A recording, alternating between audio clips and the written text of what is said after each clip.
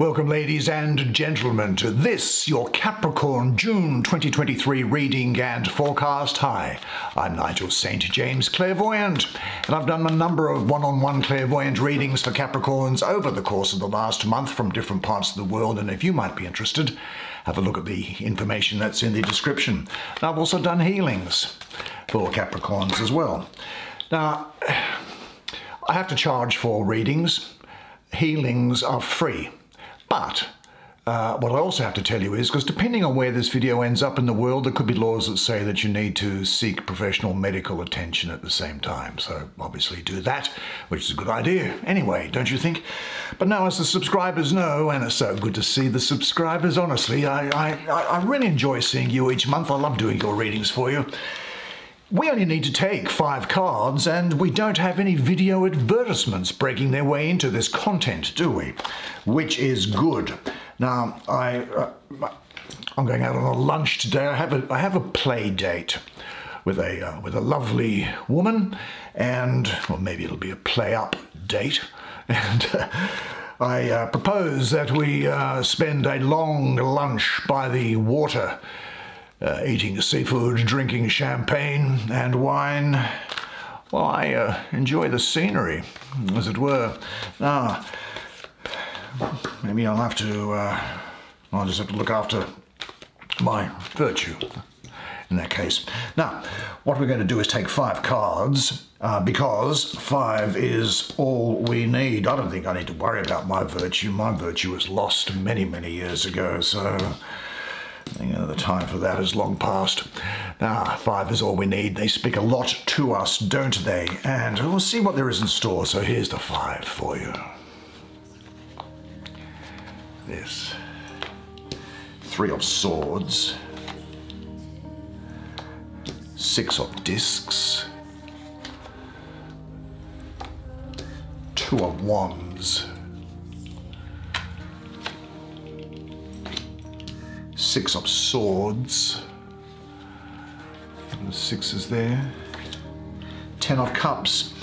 Why don't you come and sit down here next to me? We'll have a good close look at the paintings on these cards together while I do the reading for you. Now, let me just see, there has been some ongoing situation, I think, which has provided you some discomfort or unhappiness, but you get out of it. And you build to material stability and success and great happiness. So let's unpack this, shall we, and see what further I can say to dig into that spiritual message that was coming through there. Let's have a look. The 3 of Swords, it's called moving towards freedom. Well, I think that what we have here is, the visual representation of the 3, I guess, is a triangle, and it's seen here in the butterfly, isn't it? And the overall shape of the butterfly is triangular, and the butterfly itself is composed of, well, several triangles within itself. Now, you know that the butterfly is a symbol of spirit, evolving out of denser forms, a movement towards freedom. Now, the astrology of this card is your planet, Saturn, in Libra. Now, the good thing is that Saturn is exalted in Libra, and so Venus, that rules Libra, is treating Saturn, your planet, as an honored guest. And so a lot of the damage that might often be associated with an energy of the 3 of Swords for you is dampened right down here. And it's saying, though, to me that perhaps you do have some painful memories that are being held in the mind and heart, and they need to be looked at. They need to be accepted. They need to be processed, and they need to be let go so that you can heal. And this energy here is encouraging you to empty the sadness in your heart. Look, there's no doubt that the pain of losing something special is an individual experience that each of us has to go through and process differently, don't we? But the silver lining here is that this energy is cleansing your mind and your heart from the heaviness of life's pain. Now, it's important to see that Saturn is exalted in Libra because Libra is about adjusting things, and Saturn is very much about bringing you onto your soul path, the reason why you are here. Now, sometimes we stray away because we get tempted by a whole heap of things, and yet you are here to live and to learn certain things, and Saturn brings you back in there. And it also brings truth and clarity to situations, relationships, or issues that have been in denial. And it changes the focus off old emotional wounds and defeating thoughts, and it gets you to focus on the present. Things in the past are in the cemetery. Doesn't mean to say that what someone did or said or an event was good or should have happened or it was right that it happened, but the point is that it has happened, and now you let to leave it in the cemetery and move on. But I'm the first to admit that cleansing is not an easy process, but the rewards are many. Cleansing gives you a sense of lightness and strength, and the cleanse here detoxes and rejuvenates your spirit so that a new identity and perspective can emerge. Now, very often we can be thinking about things in the past which bring us some discomfort or painful memories about things that we've just not accomplished or whether we've failed at something. But the thing to bear in mind is this, that the acceptance of your failures is in reality the acceptance of your Creator's perfection. Now, one of the biggest mistakes is to ignore what happens within you. There is no shame in letting your Creator know that you are falling and that you need the Creator to pick you up. The fall of the ego becomes the rise of your soul. Your soul wants to meet you. It wants to breathe. It wants to speak. It wants to see with the clarity of the eyes of your heart. These eyes of the heart are the eyes bestowed directly upon you by the Creator to witness Him and His pleasure. And the friends of the divine are not in search of their own eyes, they are in search of His eyes. And do you know, sometimes it can be that we felt that we've disappointed people to do with our family or close friends as well. Well, let me say this, that despite what you may believe, you can disappoint people and still be good enough. You can make mistakes and still be capable and talented. You can let people down and still be worthwhile and deserving of love. Everybody has disappointed someone they care about. Everybody messes up, lets people down, or makes mistakes. Not because we are inadequate or fundamentally stupid, rather because we are imperfect and fundamentally human, and expecting anything different is just setting yourself up for failure because nobody is perfect. Now, what is the card that's sitting beneath it? It's also a Swords card. Structures for the journey. Well, I have no idea what that means, but let's have a go at it. Let's see now. What we have here is, let's have a look at the painting and see what we have.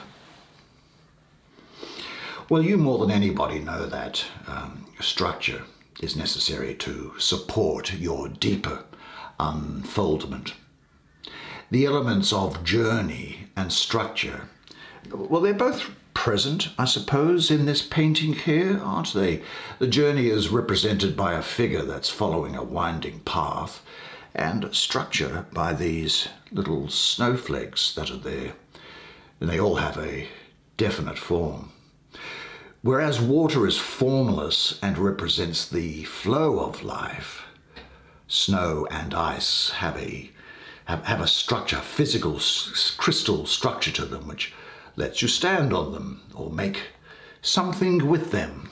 Now, the interesting thing about this astrology for me is that placed where it is here, it's Mercury in Aquarius. Now, Aquarius is also governed by Saturn. Now, I know that you'll hear people that tell you that Aquarius is governed by Uranus. Well, I don't believe that for a second. For thousands of years, Saturn ruled Aquarius, just as it did you. So there's a great complementary energy here. And it is saying this to me, and with Mercury, of course. Mercury is the planet of the intellect. It is a planet of communication. It is a planet of sorting things out and making things happen. And if you find that life does, from time to time, maybe with respect to something that you've had here, become sort of overwhelming with stress, then this energy here is bringing a quiet, calm departure from that experience, giving you time to recover and to dream of new horizons.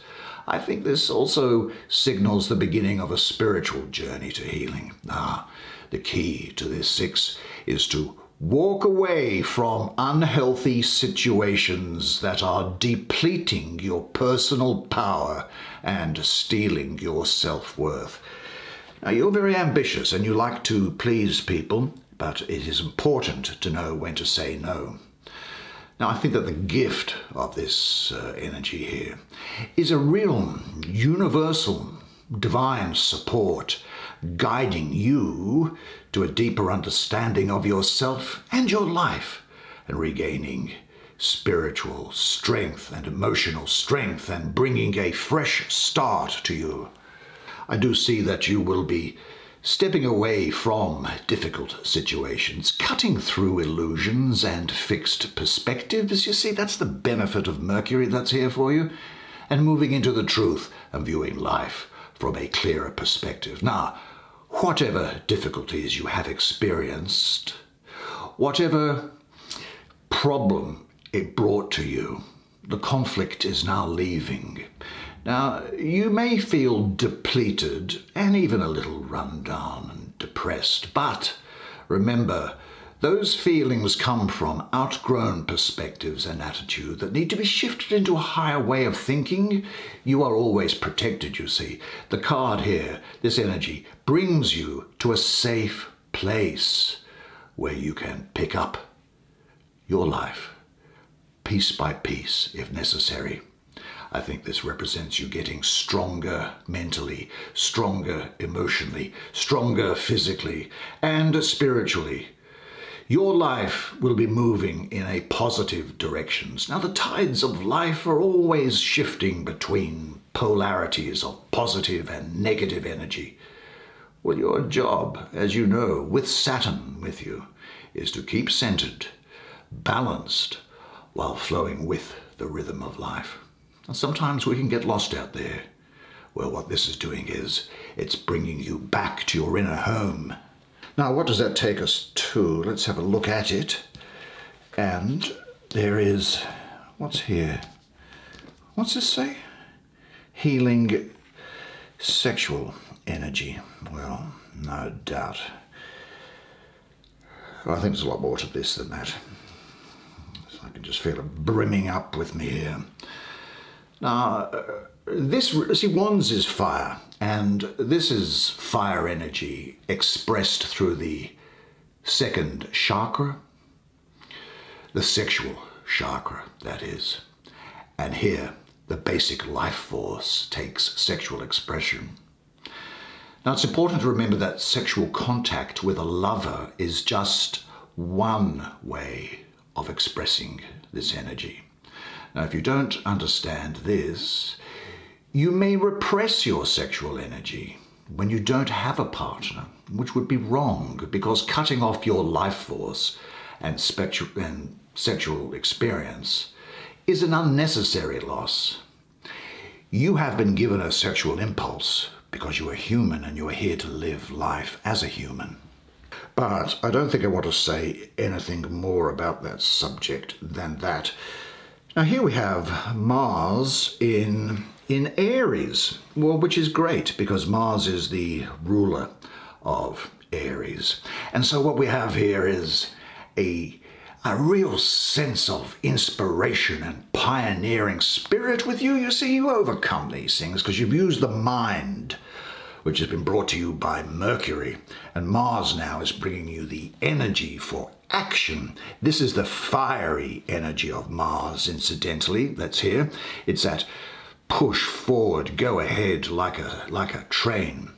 Now, the power of your creative energy at work, I think it could ignite imagination and visions for future things yet to be seen by the community. Now, the challenge is to remain in balance, aligning the powerful flow of the divine energy with what can be turned into something tangible.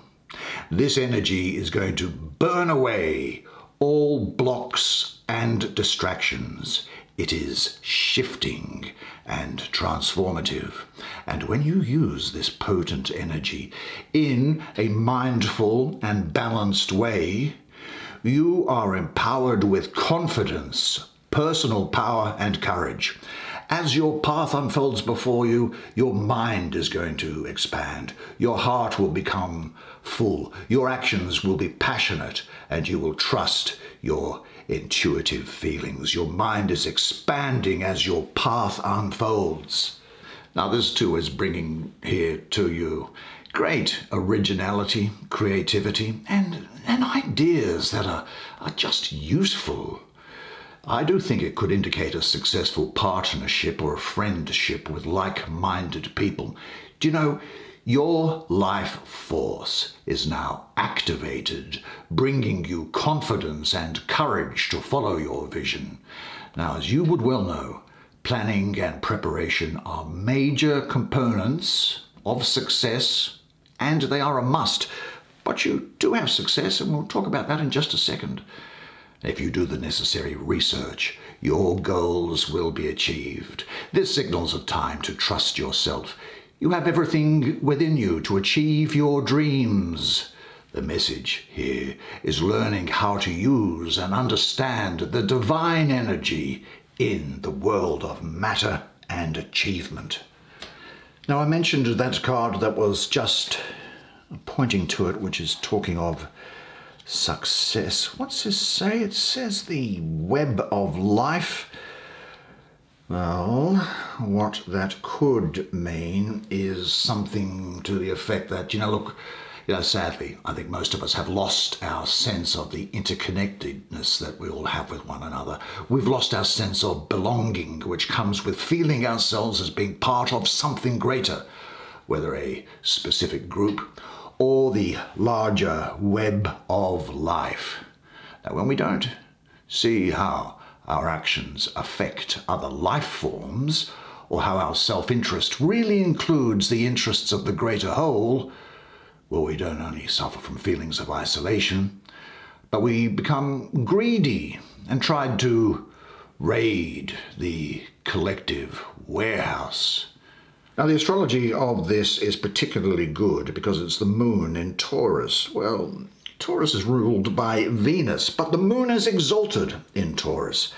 So Venus, as I say, receives the moon as a respected and honored guest. And the moon, of course, is the fastest of the planets, zaps around the zodiac very well, faster than anything else. And it's about nurturing and looking after things in this context. And in the sign of Taurus, well, Taurus likes the finer things of life. It likes stability. It likes money. It likes good wine, good food, and good sex. Well, what happens here is that the moon comes in and nurtures Taurus's desire for those things and put them together, and you end up with a success. Now, the moon, of course, is very transient in nature, isn't it? It waxes, it wanes, it's full, and it goes away. So your successes, which you are going to have, they're not going to be a continuum, but rather you'll have, like this web, a fly will come into one there, and there'll be a success. Another fly will come in, there'll be another success. A fly will come in, there'll be another success. So success is going to come to you like that during the period. But it is bringing this energy, material success and accomplishment. And you're going to have a feeling of prosperity. You'll have a feeling of abundance, but it also brings you inner wealth and spiritual wealth. Now, this also awakens consciousness, I think, within you of the universal law of giving and receiving. So the key to this energy is to share your material and inner wealth without judgment or expectation of return.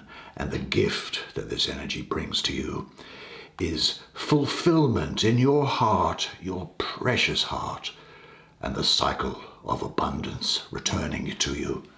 I also think here that it's saying here that there is the opportunity to achieve abundance emotionally, materially, physically, and spiritually by understanding and living that universal law of giving and receiving.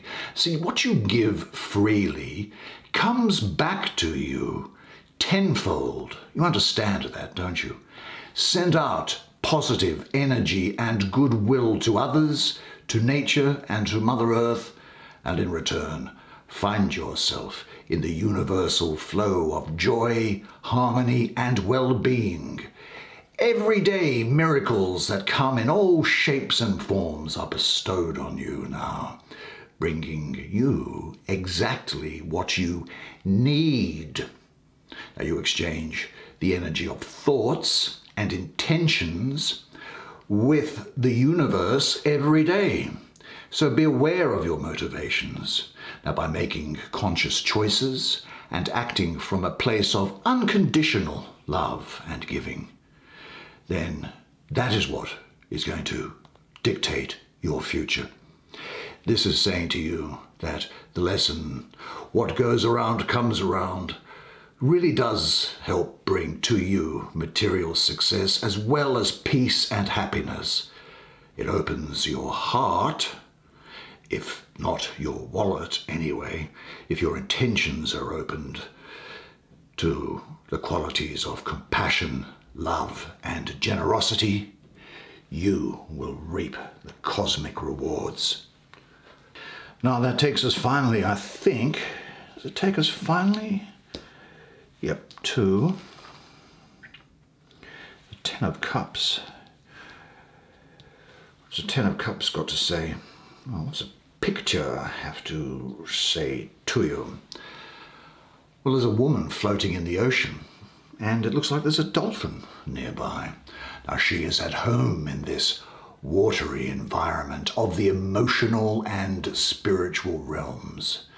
Now she's not afraid to get wet and feels free in that fluid nature of her emotional body. Her fluid nature is mirrored by the dolphin, which could represent a sort of a right brain intelligence, I suppose. The seashell-like image that's at the top there, I think that represents unfoldment.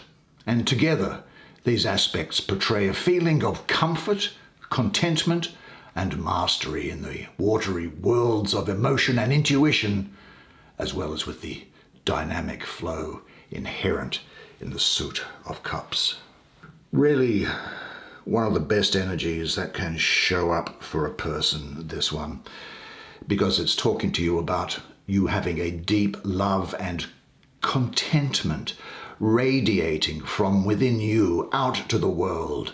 Your grail, if you like, is flowing over with peace and love, wealth on all levels, material, emotional, spiritual, and intellectual, as we've seen in this spread, has been achieved. But the inner wealth of deep spiritual understanding is what brings the most happiness. Now you are walking your soul path, I think. Now the key to this energy is self-love and finding your inner grail of fulfillment. This 10 brings gratitude for all the things in life. You feel as though you have returned to your true home. The gift of this energy is happiness and fulfillment. Because this energy has come in to shine on your life, good fortune and success have found you. It brings celebration of the goodness and love you have been blessed with. So enjoy yourself, live life passionately with wisdom and love in balance. This is a great time. This brings you strong emotional bonds here. Romantic relationships can deepen. You have learned, I think, how acts of love can heal and fulfill, and how misguided love can deeply hurt, haven't you? Well, embrace and respect nature and the beautiful environment around you. Share your spiritual and material wealth with those less fortunate. You do feel extremely blessed with well-being, the perfect work, and a sense of prosperity. Now, living by your true values with spiritual integrity brings you a blessed life that is magical, full with love and joy, and honor, and hold each moment as a precious and sacred jewel. The moment is now, and now is forever. Well, what a particularly good set of cards for you. Well done, you.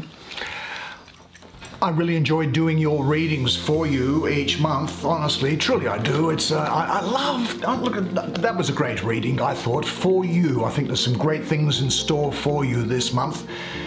And don't you deserve it? Really you do. And now look, unless I see you privately during the course of the month over the next few weeks, then I'll see you again next month. Now, until I see you, remember one thing and one thing only, and it is this, that you are a legend. And I look forward to seeing you again next month. Until then, it's bye for now.